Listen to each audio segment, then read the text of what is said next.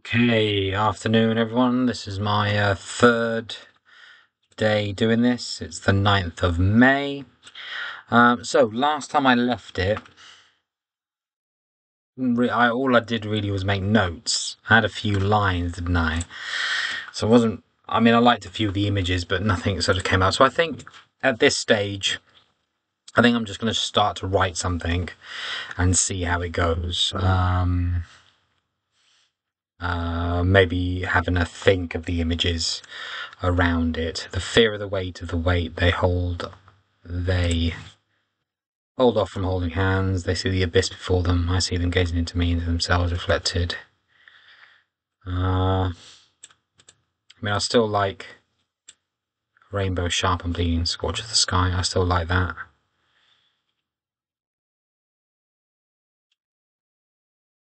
I don't know about anything else really. Maybe start with that line for now, for this drafting process. A rainbow sharp and bleeding. Sharp and bleeding tortured sky. Right, if I take off I've got a line of iambic pentameter then, haven't I? A rainbow sharp and bleeding scorches sky. Why don't we see if we can hammer out a sonnet? It's not something I do very often, but as a sort of writing challenge or stimulus, at least, it gives you that form, isn't it? There's that classic quote about writing free verse is like playing tennis without a net. So the actual arbitrary restrictions of a form, whether it's a haiku, if it's a sonnet or limerick or whatever, forces you into creating something. Of course, you then have to go back and redraft and completely tear it apart, I think, afterwards. But well, let's wait and see. Right, see if I can get a Shakespearean sonnet out of this. We'll do ABAB rhyme, I suppose. A rainbow sharp and bleeding scorches sky. Sunset staggers back and forth. The sunset staggers back and forth and back again. I like the enjambment with that. Again. Oh, that capital. No word processing program ever seems to know that you're writing a poem and tries to capitalize every single line. The sunset staggers back and forth and back again. Sky. So rhyming with sky. Come on, guys. It's a classic website. Rhyme Zone. Lovely. I kind of like the advanced view sometimes if I want something specific, but at this stage I'm just sort of playing around with it. So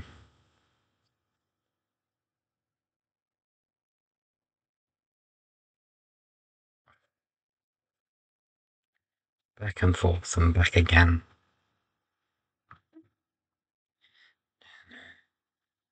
Again, what once was soaked. What once was soaked. Again, but once. What again? What once was soaked is now bone dry. It's a bit of a cliche, but it will do for now. Soaked is now bone dry. It lays across the ground in shades of black. It lays across the ground in shades of black. Okay, one quatrain done. Woo! It's rubbish, but there you go. They stand around my edge. They stand around my edge. They hold their hands. It's all a bit literal at the moment. They hold their hands and whisper questions. And whisper questions. Questions until their throats, and whisper questions as their throats, as their throats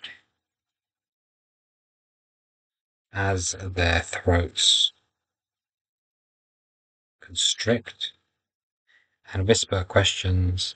I'm literally counting syllables on my hand here. And whisper questions as their throats constrict. This is something I try to do in drafts as well, where but that the only reason that changes for metric flow.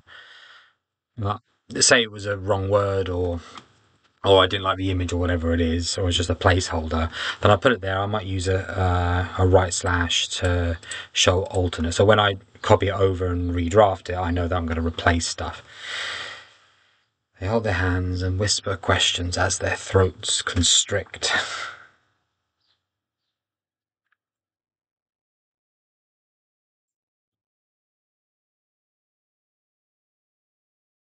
I don't want to bang on about the questions. The questions why and what and when.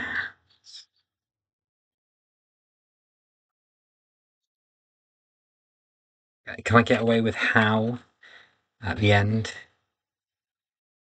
The questions why and what and when and how to rhyme with hands. That's not going to work, is it?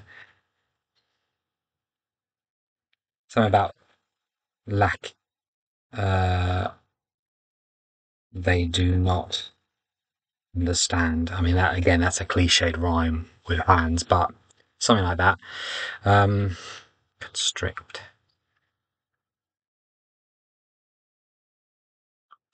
That's a rhyme. Rhyme zone. Constrict. Depict. Predict. Predict, I like. Derelict. Eggs Benedict, no.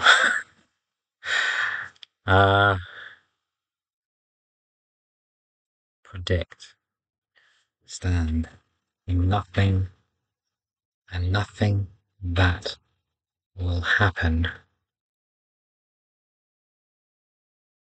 And they predict. I mean, that's an inversions, but I'm going to have to work on that. Okay, second quatrain, third one to go. This is where the Volta would come in then, wouldn't it? But from above, beyond. Let's bring in that dimensional idea then, isn't it? But from above, beyond. My opposite. But from above, beyond my opposite. But from above, beyond my opposite. A square.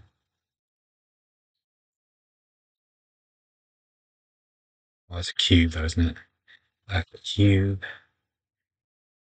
that can, a cube that can, a cube that can't,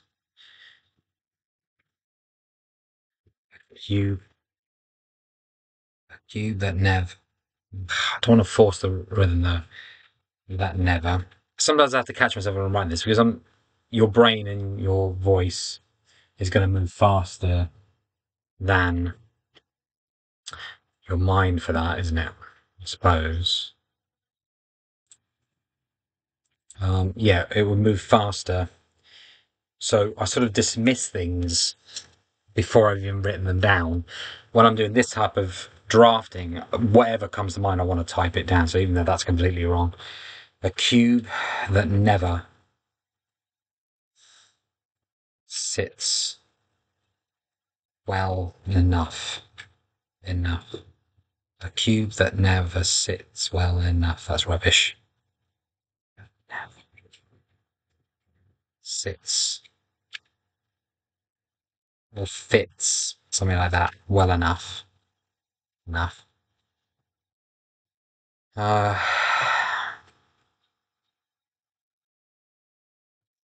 and at the clash colours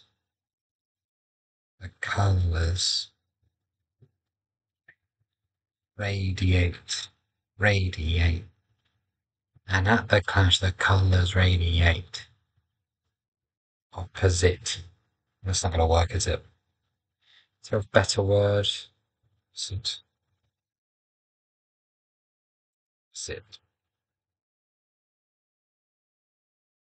Oh, it's gone to advanced for some reason.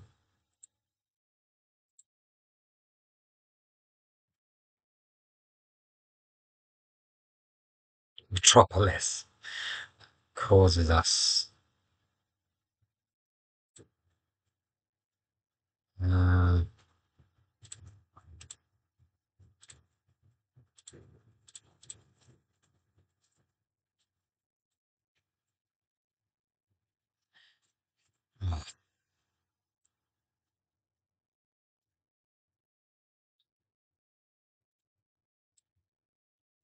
rapid colours radiate. Let's leave it like that. Enough.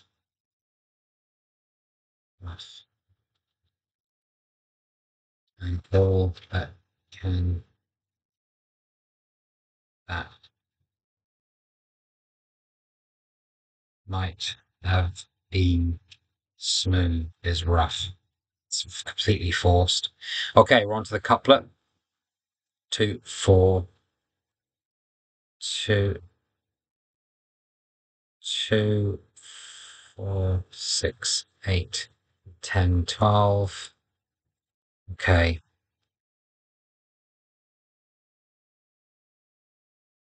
I did like that, the fear of the weight of the weight. The fear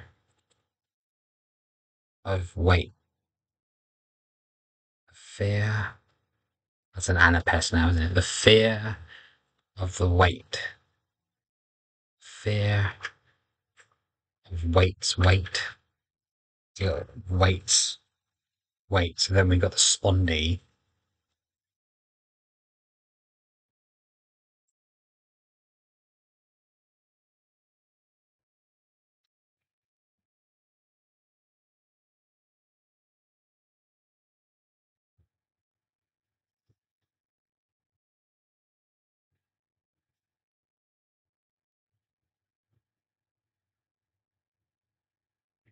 I like that they do not know what they wait for. I'm just going to grab that. I don't think that will fit there so much.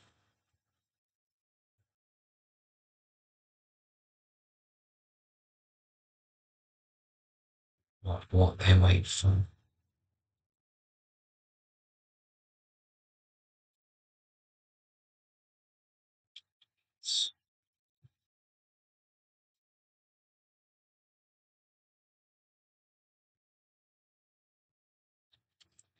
The weight of patience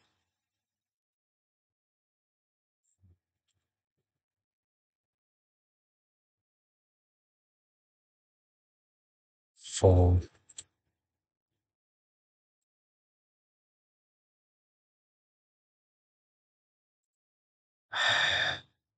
they know not what they wait for. The weight of patience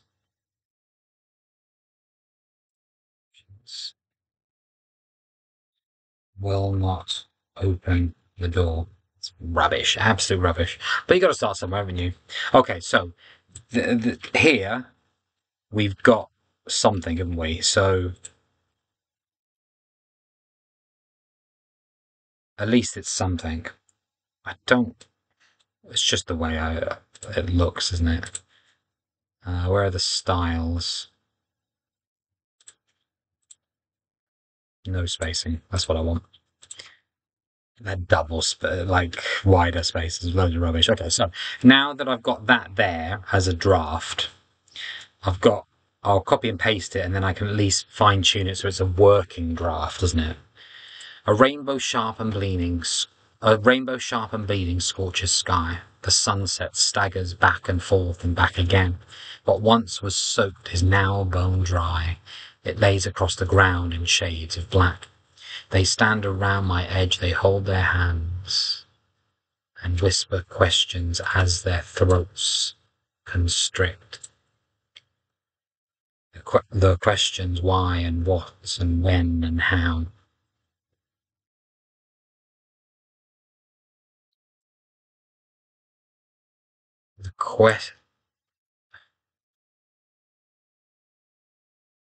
Something about not even understanding the question, let alone having an answer. Questions are not. Something like the questions, let alone the answers, aren't understood. The questions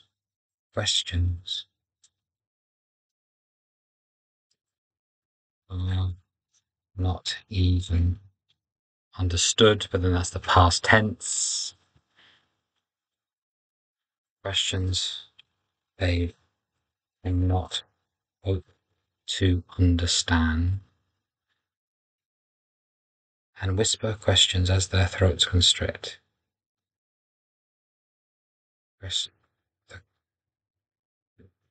The questions they cannot ever understand. Questions they. Let's have a trochee, I suppose. Questions they cannot. Questions they. Questions. Questions that can't. Questions that can't be. I've lost that line, haven't I? I'm going to have to leave that as a question mark, I think. And nothing. And nothing. And nothing happens. Nothing happens. Happens that they. Nothing happens. They can predict that. They can predict. Predict from above, beyond, my opposite. Cube. A cube that never fits. Never fits. That never fits badly enough. That could never fit well enough. And at this clash, colours radiate. And all that can be, can, and all that might have been smoothed as rough. They know not what they wait for. Wait. The weight of patience will not open the door. Okay, I think I'm going to leave it there because it's coming up to 20 minutes now, and it's raining very heavily. I don't know if you can hear it on the mic. A rainbow, Jesus. A rainbow sharp and bleeding scorches sky. The sunset staggers back and forth and back again. What once was soaked is now bone dry. It lays across the ground in shades of black. That first quatrain, in terms of versification, was there, but not in terms of being about poem. They stand around my edge. They hold their hands and whisper questions as their throats constrict. There's an awkward promotion there of that syllable here, but I'll work on them. Got bigger problems. Questioned.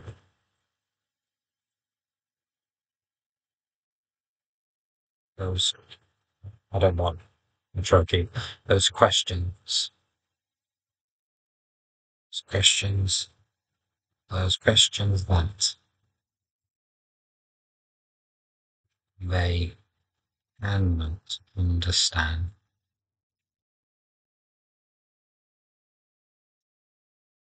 Those questions that they cannot understand. Those questions that they cannot understand. It's not natural, but it'll do for now. And nothing happens that they can predict. And nothing happens. And nothing happens that they can predict, and nothing happens that they can predict.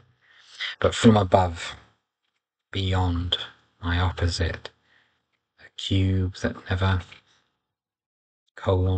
a cube that never did fit well, a cube that never did fit well enough. A cube that never did fit well enough is an awful sentence, but. And at this clash the colours radiate, and all that might have been smoothed is rough. They know not what they wait for.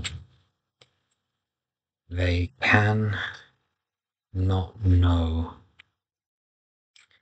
They cannot know what they cannot know what they will wait, that they are waiting for.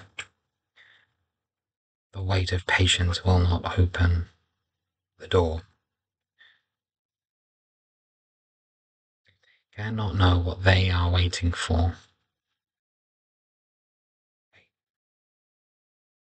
The weight of waiting cannot open doors. The weight of waiting cannot open doors. I mean, it loses the perfect rhyme of for and door, but that's fine. Okay. Right, I'm going to leave it there, I think. I've just splurged out a sonnet. I've got it roughly working to the rhythm.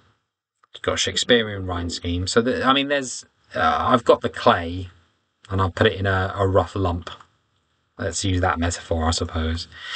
From then on, it's just the writing process I can foresee is either going to be fine-tuning this until it's the best Shakespearean sonnet I can make, or there's the or I suppose I could try out different processes. I could tear this apart, or I can start from scratch again. But I feel like that's a block. That's an accomplishment. Not much of an accomplishment, but okay, that'll do for now. Thanks for listening. See you next time. Maybe tomorrow.